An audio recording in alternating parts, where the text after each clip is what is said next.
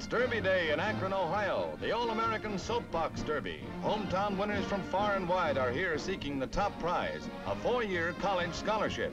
Germany is represented in this 15th of the Small Fry Racing Classics. George Rippard of Ontario is raring to go. Jimmy Stewart bids Dave Grubbs good luck as the 11 to 16-year-old youngsters get away in the colorful event.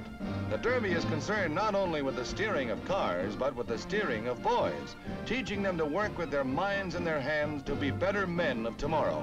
A huge crowd follows the heats of homemade racers down 1,000-foot concrete runway. Old man gravity is the final arbiter, but fancy timing devices keep close tabs on the results as the Derby winds up to its thrilling climax. And here it is, the final heat, and a close one right down to the finish line.